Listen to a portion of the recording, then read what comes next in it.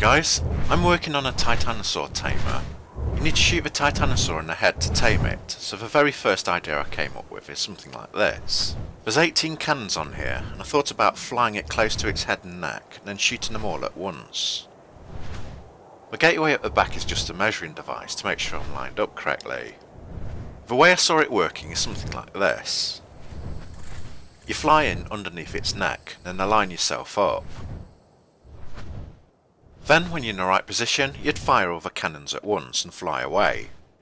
It's a lot harder to do it on a moving one, and it has to be moving to torpor it, but it's still doable.